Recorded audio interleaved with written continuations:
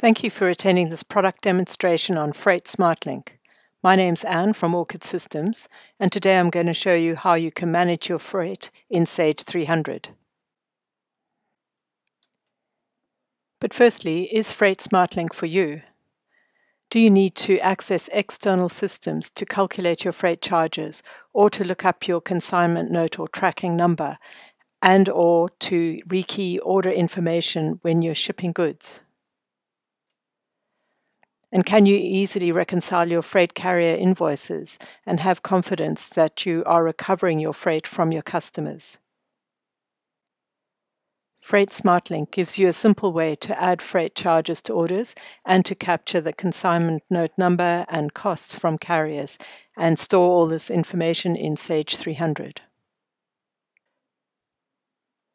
There are two main features in Freight SmartLink. The first is to automatically add freight charges to orders. These freight charges can be based on a zone, which is linked to the postcode of the delivery address or the ship via of the delivery address. And the charges can be a flat rate or based on the weight of the packages. Freight SmartLink also offers bi-directional integration with multi-carrier or single-carrier freight systems, so you don't have to rekey delivery addresses, the number of packages, or the weight of the order, and you can bring back the freight costs and tracking number assigned by the carriers. And all this information is held in your Sage 300 database, which aids reconciliation. But first I'm going to show you how Freight SmartLink can automatically add freight charges to orders. Using Freight SmartLink, you can configure the system to automatically add freight to either orders and/or shipments. When you create a sales order, you can either click Calculate Freight, or it can be automatically added when you post the order. But you can also configure the system to make the purchase order number mandatory. So we can see when I posted the order, the freight item was added automatically, and the freight charge of $110 was calculated. You can configure your freight charges to be automatically added to your sales orders and to your sales shipments, and the freight charges can be calculated based on the ship via on the sales order or the postcode on the sales order. And in this database, we are configured to charge the freight based on the ship via. So using our CCT ship via, we link the ship via through to the zones. So the CCT ship via is linked to New South Wales State North. On the Zones tab, New South Wales State North is configured such that if the order value is over $2,000, no freight will be charged. There is a handling charge of $10, and the freight charge is based on the weight of the order at $20 a kilo, and the maximum charge per kilo is $100. And this is why our freight charge is $110, $100 based on weight as the maximum weight per kilo, plus the $10 handling fee.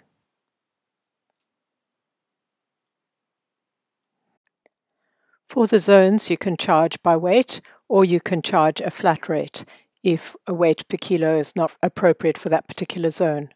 In this case, we would be charging a handling charge of $5 and a flat charge of $15 for the delivery if the order value was less than $1,000.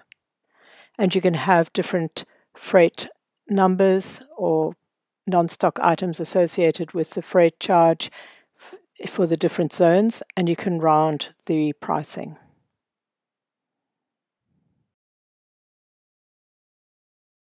The benefits of automatically adding freight charges to orders means that customers are automatically charged for their freight, and it avoids situations where goods go out without the customers paying for their freight.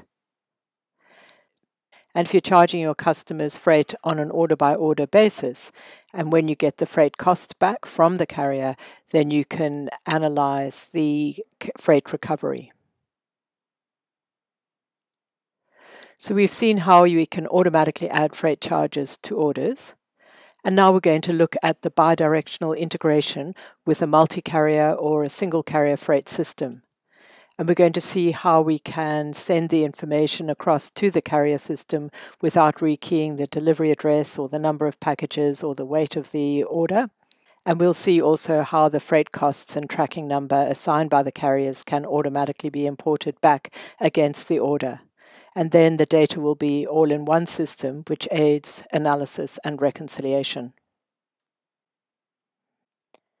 After entering your orders or shipment or invoice, depending which document you send to the carrier, you would go ahead and create a shipment review for that document. A shipment review can be based on an order, shipment, or invoice, and can indeed be based on multiple documents. So if you want to consolidate orders prior to sending through to the freight carrier, you can do so. But in our case, we're just going to send that order that we've just created.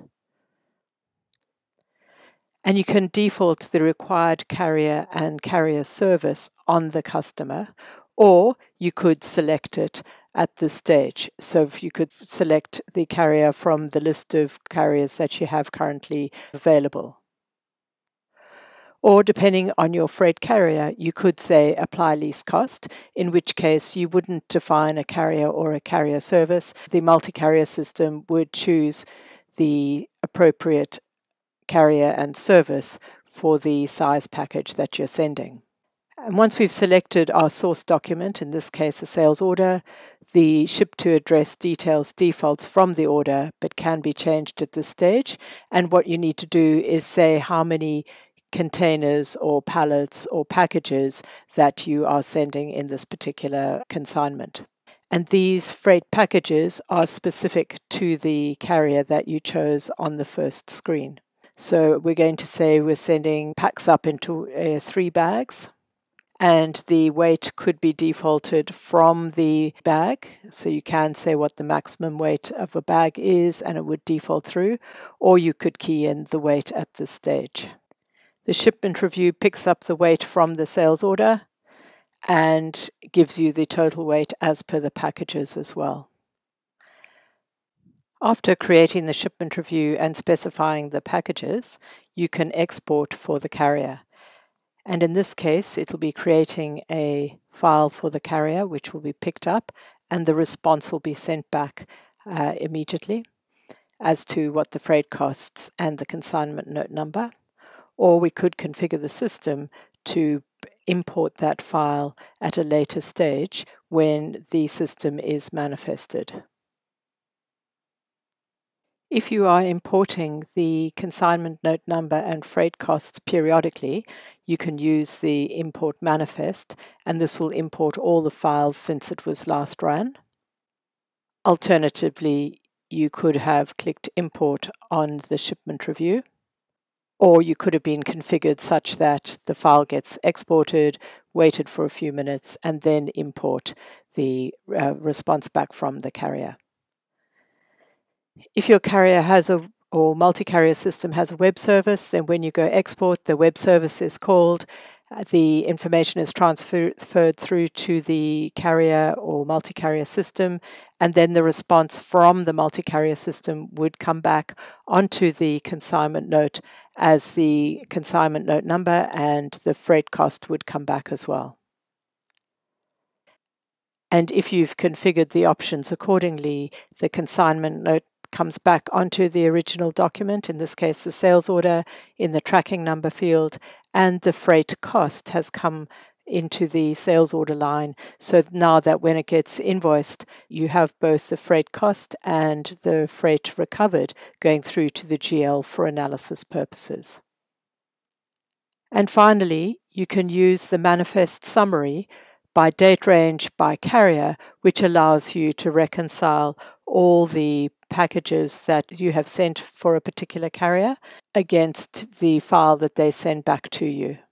So if I filter by one carrier for the month, I would have a total of freight cost for the carrier of $6.96, which I can use to compare against their invoice to us.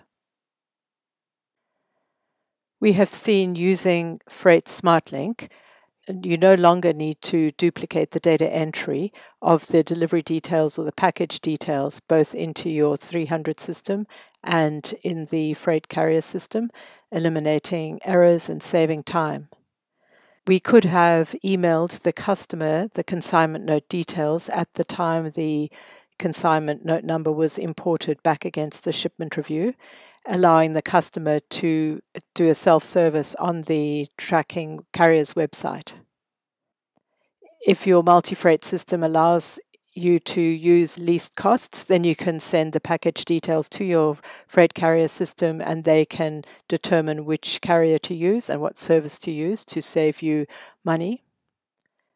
And with all the information being imported back into Sage 300, you've got one central place to aid reconciliation of the freight carrier's invoice. And if you need integrations with different carriers than we currently have, we can use Extender to create the additional carrier system integrations. A little bit about Orchid. We have over 5,000 sites running our modules in over 60 countries, and on average, each customer runs 2 of our modules, and we're supported by over 400 business partners around the world.